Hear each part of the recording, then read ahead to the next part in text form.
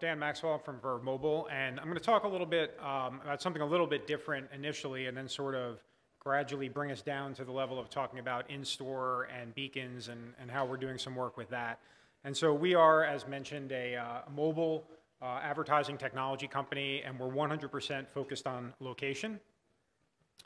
And the interesting thing about location is that it's really enabling us to connect with and understand consumers in a way like we've never been able to before.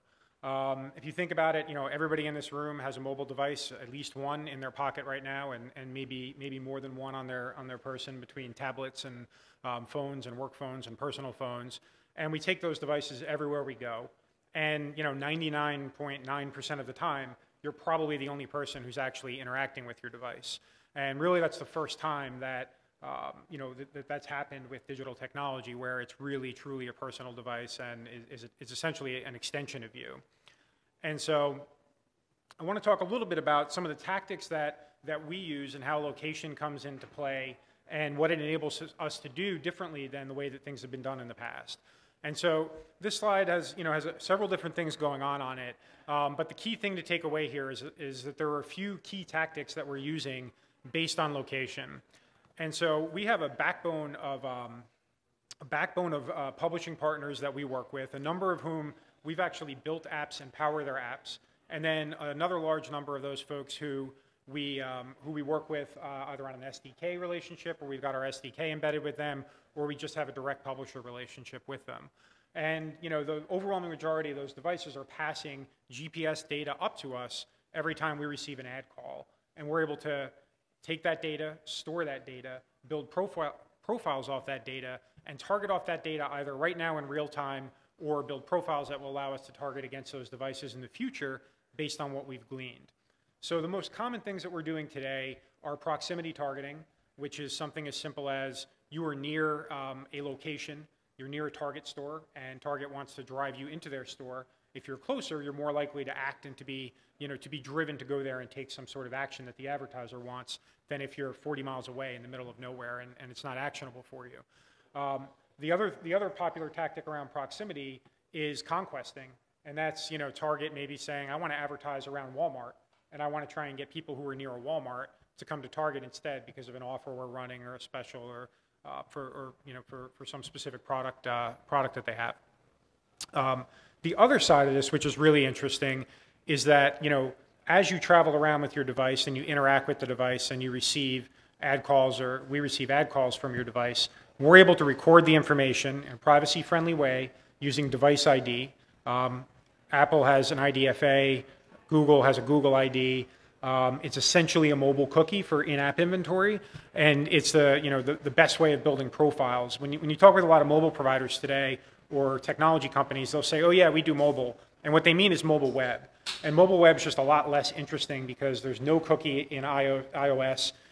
There is a cookie in Android, but very difficult to have any scale there. In app, you've got these, they're not persistent any longer, but you've got these IDs that are much more persistent than obviously the lack of having any type of cookie.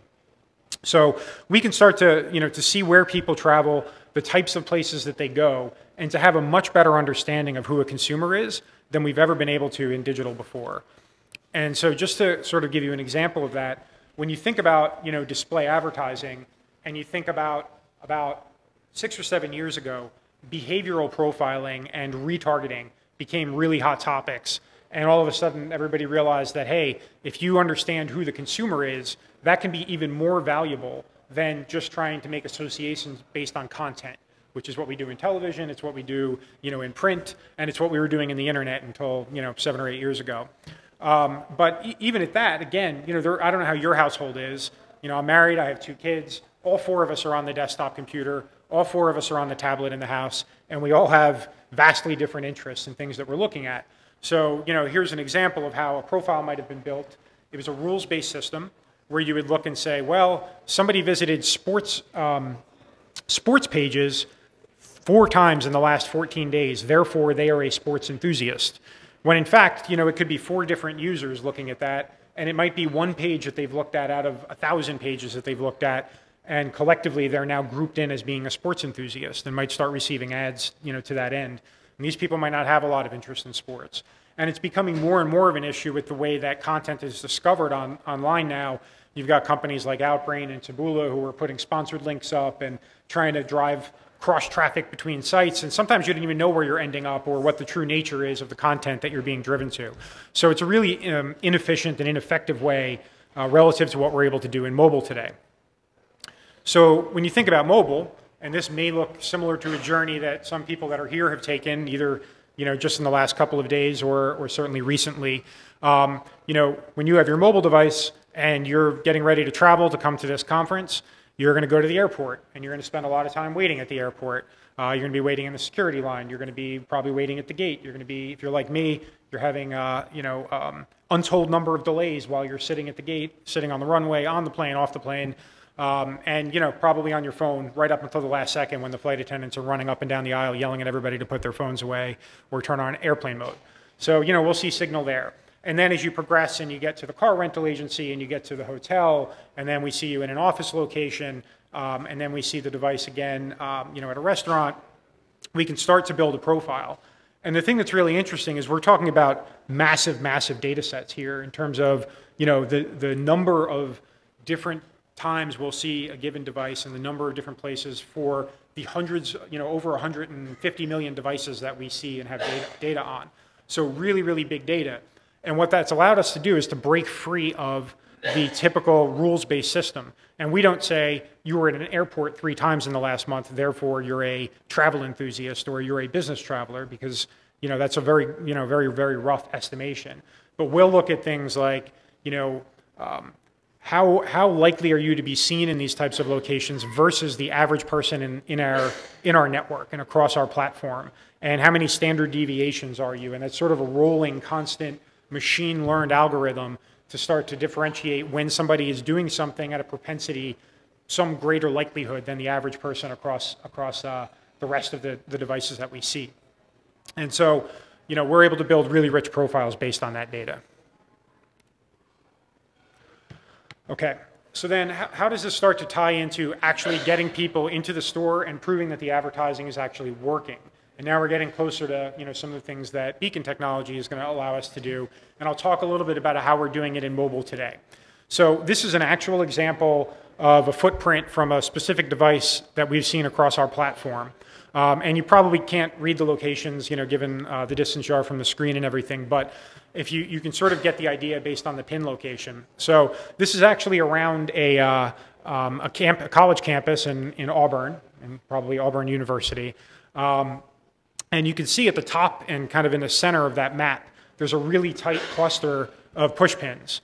And that's where we've seen, a user or a device actually log on, and we've gotten multiple repeated ad impression calls from a very, very tight cluster and location.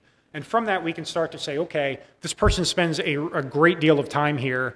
We think this might be a home location. And then we can start to look at things like how many hours or during what hours is that person actually being seen there. And probably you're at home more between 7 or 8 in the evening and 7 or 8 in the morning than you are during the day if you work a normal work day. And so that's sort of the second piece of the puzzle. Okay, they're here an awful lot. We see them between these what we define as home hours. And then we'll also start to look to see how often are we seeing that signal come over a Wi-Fi network as opposed to over 4G or 3G network. And we can start to detect again and check again and say, okay, that checks 3 boxes. They're here an awful lot. They're here during home hours. And we're seeing them log on over a Wi-Fi network. And then we can also detect how many other devices do we see on that Wi-Fi network. Is it 1,000 or is it more like a dozen? And we can just start to distinguish between, is that a workplace or is that likely a home location? And so once we've been able to pin down a home location based on strictly GPS coordinates, we're never in possession of street addresses or anything that's personally identifiable, we can start to do interesting things in terms of matching with third parties to start to get actual data around purchases and things that these people actually do, based on Experian data, Axiom data, that type of thing. Work with companies like Datalogix or Nielsen Catalina who have purchase-based data, and we can start to tie those profiles directly to the device and really begin to understand, I'm going to show this person, an ad for Old Spice deodorant because I know they currently buy Right Guard and I want to try and convert them. And you get really, really tight one-to-one messaging. And so that's one aspect of purchase-based attribution. there are a few different ways that we can do attribution today, and I want to take you through quickly the, what we're doing in terms of mobile attribution, and then start to explain how beacon technology is going to allow us to really change the dynamic and get even more personal and more precise with that. So I've sort of broken down things into two categories. We've got foot traffic attribution, and then we've got the purchase-based attribution, which I just sort of gave you a prelude to how we do that. The purchase side can be done with credit cards. It can be done with shopper loyalty cards, anything that's tied back to a physical address through an offline data provider. We can do sort of a blind match with and start to associate those attributes with the device. Prove that we showed you an ad, or we showed a device an ad, and somebody in that household then went and made a purchase for a specific product or at a specific retailer. On the other side, what we're doing is we're using proprietary methodology to start to attribute foot traffic and say, we showed ads for Buffalo Wild Wings, and then we can prove that people who saw those ads showed up in a Buffalo Wild Wings with more propensity than people who were not exposed to the ads. And I'll quickly take you through what that looks like. So essentially, we're typically employing those two tactics that I've talked about, where we're advertising to people in proximity of your location or your competitor's location, or we've built a profile that says you're somebody who's typically interested in this type of product based on psychographic, demographic information that advertiser knows is important to their consumer. We'll begin to show ads to those people, and then later, what we're able to do is we're able to say, okay, later on, I got an ad impression call from a GPS coordinate that's tied explicitly to your location. And we can start to put that together and say, I showed you an ad when you weren't in the store, and then 4 days later, I got an ad impression call from you and know that you were, in fact, in the location that I was advertising for. And so we'll establish a control group. We have an exposed group. We look at the comparison of the two, and we're able to project a lift percentage and say people are 50% more likely to go to your store. So really, really mind-blowing, for online advertising. It's really the first time in the digital space that you've been able to prove that you showed an ad to somebody digitally, and then that they actually showed up physically in a retail location, right? E-commerce, you've been able to do that for a while with cookies and pixels and things like that, where you can say, I showed you an ad, and then you bought something online. But for all the time we actually spend online, and I know Karen referenced the amount of time that we spend consuming content online, roughly 93% of purchases still happen in the physical world. So only 7% of that's happening online. The overwhelming majority is happening in brick and mortar locations, even today with Amazon and eBay and all the sort of brick and mortar retailers having a digital presence. So the ad impression data still has a lot of blind spots in it, and we can't know if you walk into a store and you never take your phone out of your pocket and you never go and get an ad call from us. We don't know that you were there. So for as many people as we see, there's some number of people we don't see and we don't know that went there, and we can't attribute that. And we don't know what that ratio is. And we have no way of understanding what that ratio is today. We at Verve have a partnership with Gimbal, and we're in the process now of creating a joint SDK that would be available to go primarily, the main way I think about it, and what I'll talk through quickly here, is primarily to go into merchant or shopping companion type apps, and to open up and expand the capabilities that we've been talking about so far this morning, which have really focused on push notification inside the store. And what we can do and what we can enable is attribution and sort of upper funnel advertising while people are outside the store to get to them to the point that they're inside the store, at which point you can then reinforce messaging with them even closer to the point of sale.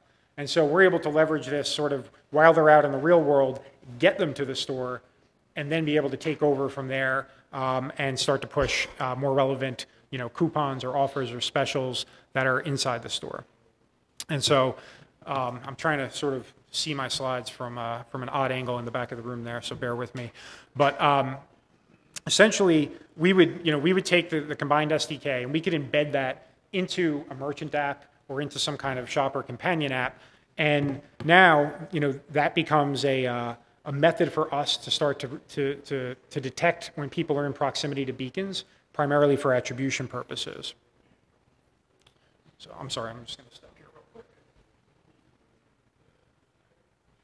So This is really going to be able to open a whole new toolkit for actual retailers, brick and mortar retailers. And I'm just going to pick an example. Let's say you were Target and you have your own Target app. And you take the Verve SDK and combined with the Gimbal SDK, and you embed that inside your Target shopper app. And now you have beacons deployed throughout the store. And the beacons can detect when people have entered the store, which aisles people are in the store, and really be informative as to how people move throughout the store. We can start to collect all that intelligence and understand where people are, which products they're engaging with, where they're spending the most time, what their path is. And from an advertising network perspective, we can actually focus on driving people into the store and getting them there. Once they're there, we can start to collect a lot of intelligence around who the consumer is, and we can start to build custom profiles on behalf of the advertiser. In my example, I said Target. So we could start to build custom profiles for Target, people who are interested in home goods, people who are interested in baby care, people who are interested in men's apparel, sports apparel, people who go to the automotive section. And we can start to build these vertical profiles on behalf of somebody like Target and start to advertise to them while they're outside the Target store to get them to come back to make purchases that they haven't made before. And so while a lot of other companies today are focused on the in-store experience, the combination of us with Gimbal allows us to take that same intelligence and apply it broadly while people are outside the store, and to try and drive them back in to take actions based on things that we know that they're interested in. And in addition to that, it can also help with just basic sort of app user management, lapsed users, people who haven't logged into the app, remessaging to them and trying to get them re-engaged, people who haven't come back to the store for a certain number of days. There's just a whole slew of things that we can start to do with them. And then on the other end, Gimbal's got a partnership with Urban Airship, and once we sort of drive and push people into the store, that's where some of the the push notification companies can start to try and close the deal. And so we really can get the full ecosystem from top of the funnel all the way down to the purchase, and then push that point of sale information back in to be able to really close the loop for retailers.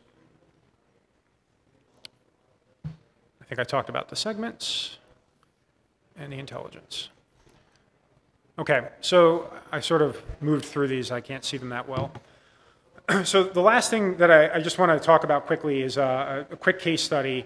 And we actually just won a SEMA award for digital advertising excellence for this execution, where we had a campaign that we ran on behalf of Procter & Gamble, who was trying to push a line of hair care products, Wella, which is not available through sort of typical pharmacy type stores. It's only available in more upscale hair salons. And so personal care salons.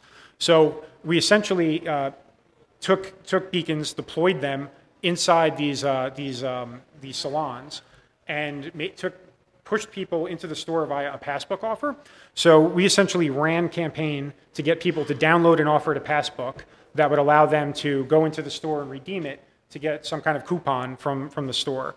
We used beacons inside the store to prove that somebody that we showed the ad to showed up in the store, and then to also trigger the passbook and wake it up essentially so that that offer would pop to the lock screen. So when a user was inside the salon and they turned on their device or woke up their device, the coupon was front and center on the screen for them to be able to use.